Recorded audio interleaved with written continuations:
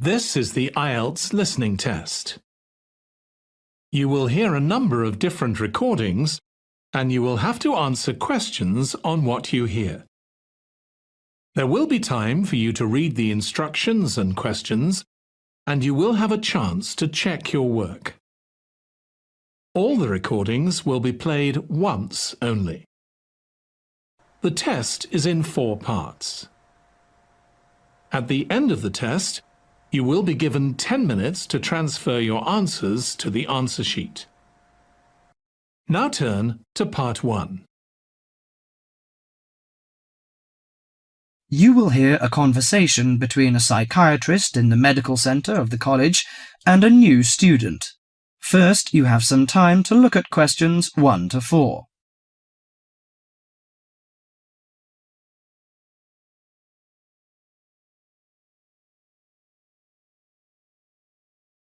Now listen carefully to the conversation and answer questions 1 to 4. Hello, sit down, please. Thank you. Now, you are a new patient, aren't you? Yes, that's right. Okay, so I'd better get some basic details down first. Right, we'll start with your name. Martin Hansen. Do you spell that S-O-N or S-E-N? Hansen. Okay, and you're a first-year student? Yes, I am. Study in? Electronics, actually. I hope you enjoy it. Thanks. And your address? 2805 Hesperian Avenue, Hayward. 2805 and Hesperian. Yes, that's Hesperian. Hayward, Hayward. And your phone number? 734-246-55.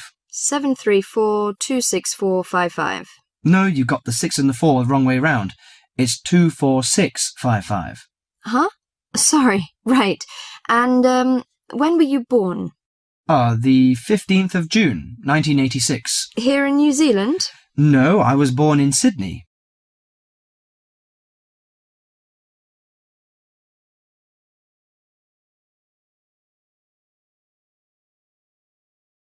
Before you hear the rest of the conversation, you have some time to look at questions 5 to 10.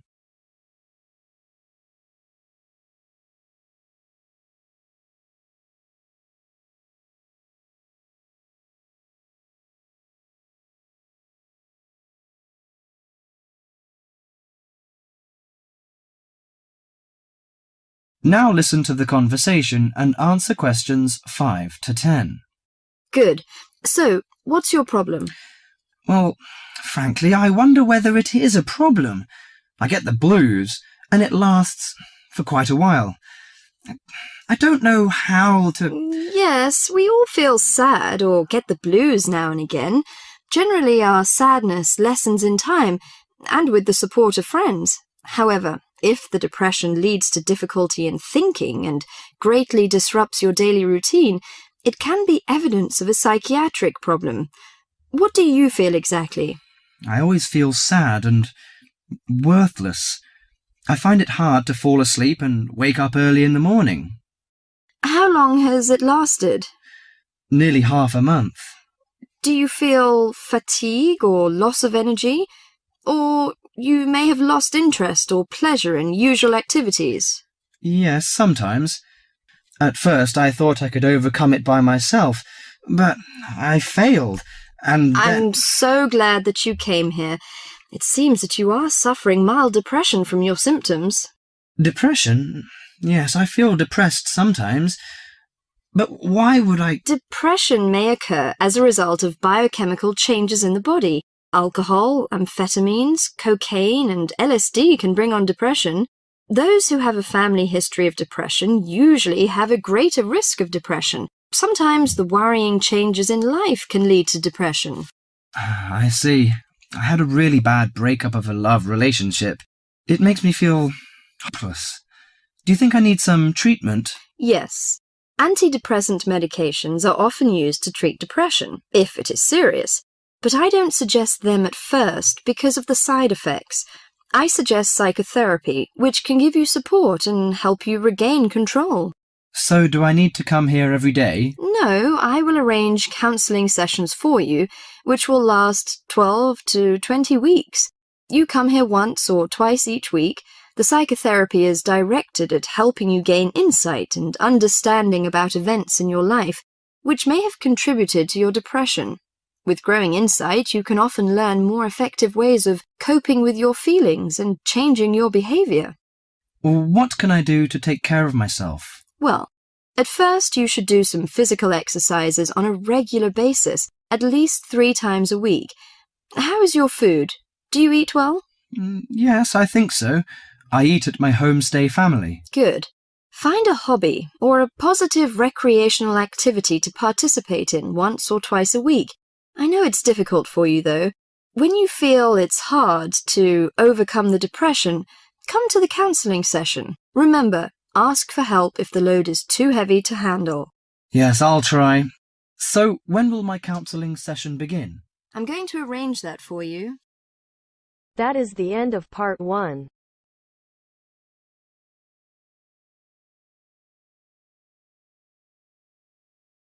You now have half a minute to check your answers.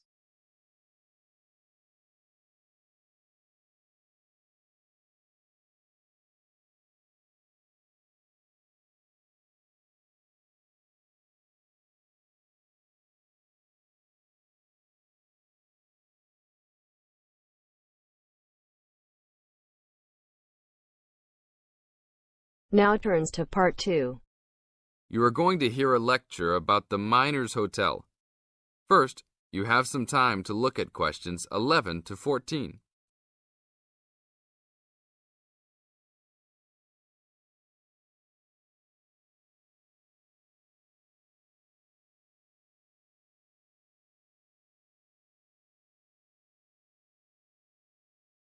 Now listen to the tape and answer questions 11 to 14. Good evening and welcome to the Miner Hotel. We are pleased to have you as our guest. I will give you a brief information session to tell you everything you need to know to make this a pleasant stay. The Miner Hotel was built in the 1850s, during the Gold Rush period, also nicknaming our state the Golden State. People from all over the country and even from other countries came to seek their fortune here in these hills, creating cities overnight. In this city, many gold rush hotels soon opened up. This particular hotel was built in 1851, but was destroyed during an earthquake. It was rebuilt in 1995 to recreate the feel of the gold rush, complete with articles and actual photographs from during the 1850s. Our hotel is divided into 2 buildings, one called the Gold Tower and the other is named the Fortune Tower. You will be staying in the Fortune Tower on the 25th floor, complete with great views of the city. Your room is the best room in the hotel, complete with private living room and hot tub. Here is your room card. On the card it will say FT, meaning Fortune Tower. On the bottom of the card it will say 2515. The 25 stands for the 25th floor, and the 15 stands for the 15th room on that particular floor. Now look at questions 15 to 20.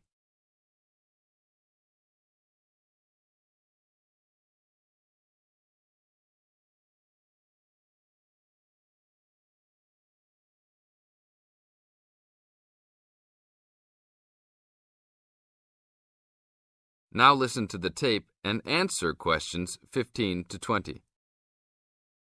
There are emergency exits in both towers of the hotel. They are located on the south side, opposite the elevators. Please use these in case of a fire or other emergency. We have some special events happening this week.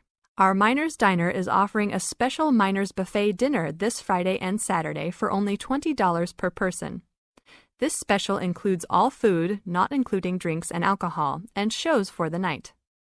The buffet will be available from 5 to midnight. Because of the historical significance of our hotel, there are some special rules. The first rule is that there is no smoking allowed anywhere in the building, not even in your own room. This is not only to ensure the safety and health of our guests, but also the furniture and pictures can be easily damaged by smoke and other harsh treatment.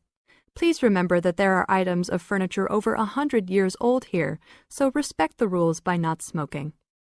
Secondly, please do not take pictures using a flash of any of the drawings and paintings in the rooms or hallways, as they are old and fragile.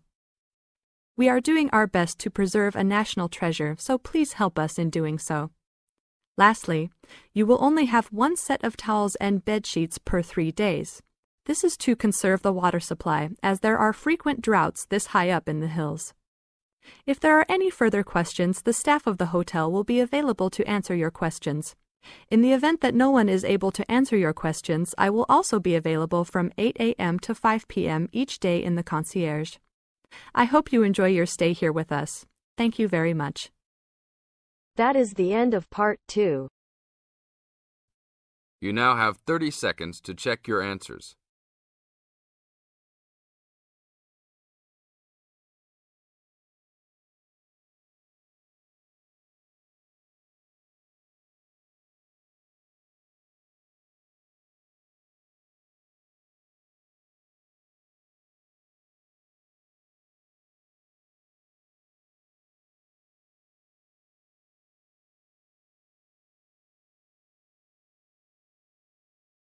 Now turns to part 3. You will hear 2 engineering students, a woman in her 6th year called Linda and a man in his 5th year called Matthew, discussing the benefits of student work placements. Before you listen, you have some time to look at questions 21 to 26.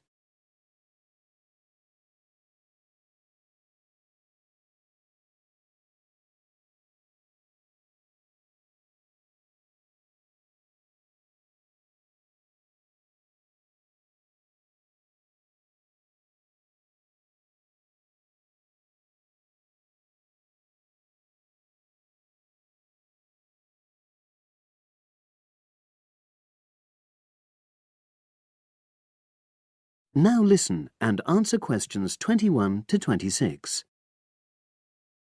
Hi, Linda. Can you spare a few minutes? Hello, Matthew. No problem. I just wanted to talk to you about temporary work placements. I've never really thought there was a good reason for doing one.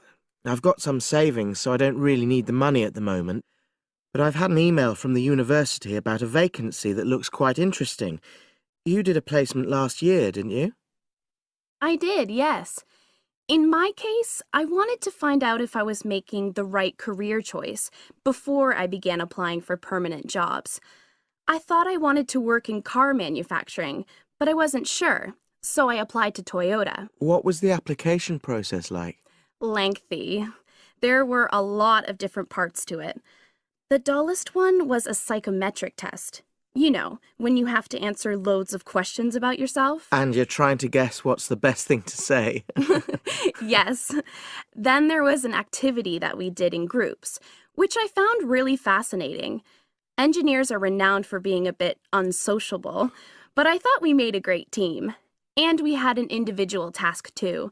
We had to sort through various business documents and prioritize them. It was just like what you have to do as a student, really, just with different content. What exactly were you doing on the placement? I was helping to design some diagnostic software to identify any waste in the car assembly process. Do you mean waste of materials? No, time. Anything that can speed the process up helps to cut costs. How did the work placement compare to being a student? Was it hard work? Yes, it was. I'd had full-time work before. I've done various unskilled jobs during university holidays, and some of those involve long hours. So I thought I'd find it easy. I was wrong, though. I think when you're on placement, you're always trying to prove yourself. So you push yourself hard to succeed? Yes. But I got a lot of support from my employers. They were always helpful. And then, at the end of the placement, I was given formal feedback. Do you mean on your engineering ability? Well, no. I didn't really need that because we had team meetings every other day. And so I had the chance to discuss technical issues and ask about anything that wasn't clear. The evaluation was about general workplace things, like organizational ability, initiative, that sort of thing. I get the impression you think you benefited from the placement. Well, the best thing is that they've offered me a job for next year. Depending on my exam results, of course, but still. A permanent one? Yes. But apart from that, I learned so much. The industrial environment was much more demanding than the academic one, so my general skills improved, like time management, meeting deadlines. And on the technical side, I learned new software packages, like MS Project. Well, I think you've convinced me that work placements are worthwhile, but while you're here, can you give me advice on something else? Before you hear the rest of the conversation, you have some time to look at questions 27 to 30.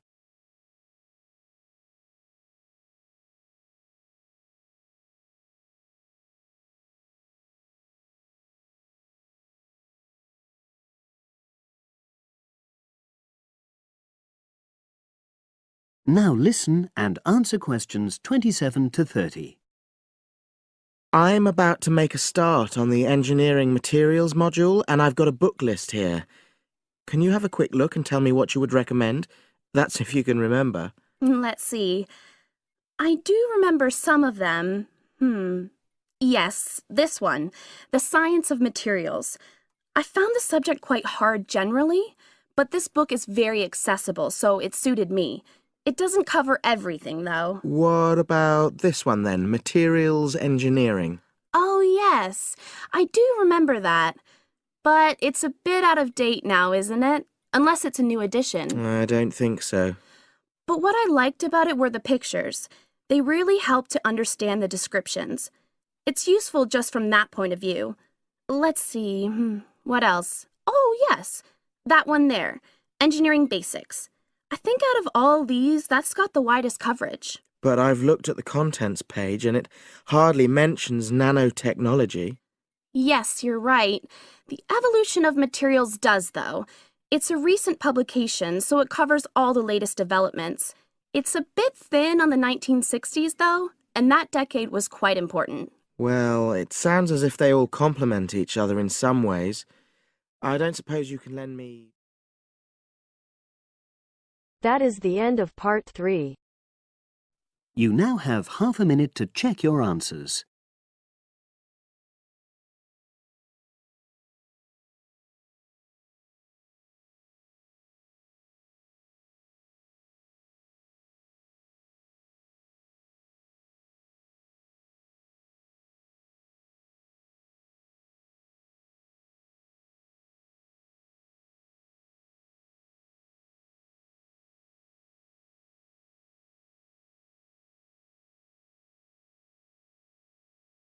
Now turns to part 4.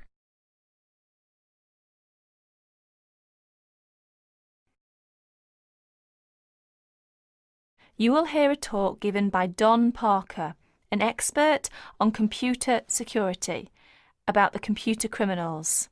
As you listen to the talk, fill in the gaps numbered 31 to 40. First, you will have some time to look at the notes below.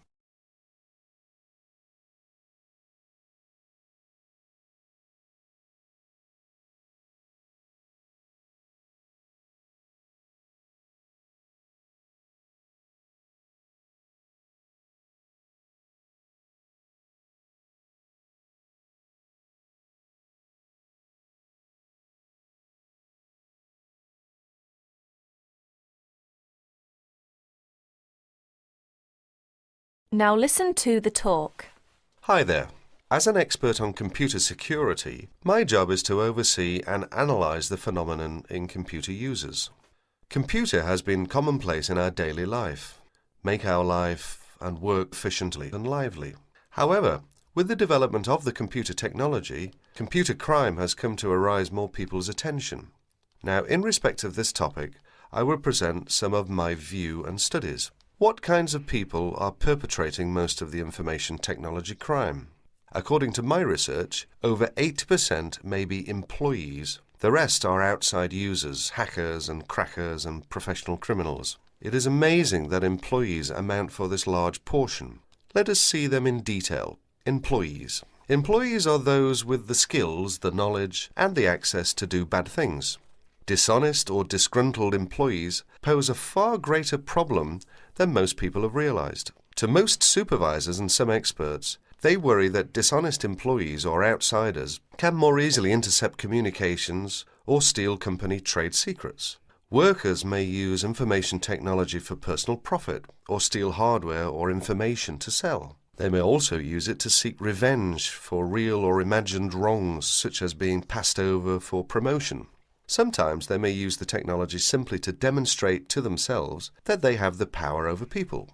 This may have been the case with a Georgia printing company employee convicted of sabotaging the firm's computer system. As files mysteriously disappeared and the system randomly crashed, other workers became so frustrated and enraged that they quit.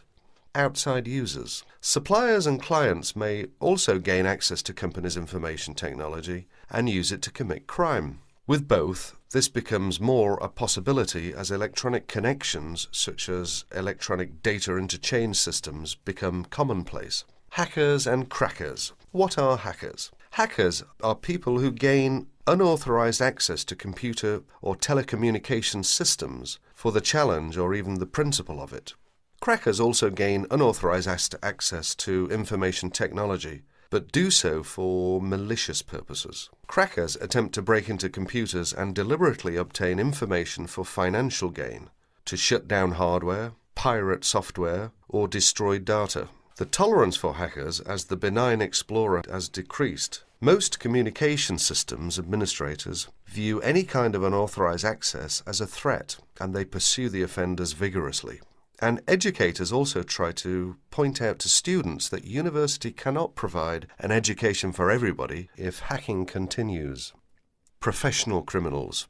Members of organized crime rings don't just steal information technology, they use it in a legal way as a business tool, but for illegal purposes. For instance, databases can be used to keep track of illegal gambling debts and stolen goods. Drug dealers have used pages as link to customers. Microcomputers, scanners, and printers can be used to forge checks, immigration papers, passports, and driver's licenses. Telecommunications can be used to transfer funds illegally. As information technology crime has become more sophisticated, in 1988, after the last widespread Internet break-in, the US Department created the Computer Emergency Response Team, or CERT. Although it has no power to arrest or prosecute, CERT provides round-the-clock international information and security-related support services to users of the Internet. Whenever it gets a report of an electronic snooper, whether on the Internet or on a corporate email system, CERT stands ready to lend assistance. It counsels the party under attack, helps them thwart the intruder, and evaluates the system afterwards to protect against future break-ins. That is the end of part 4. You will have 30 seconds to check your answers.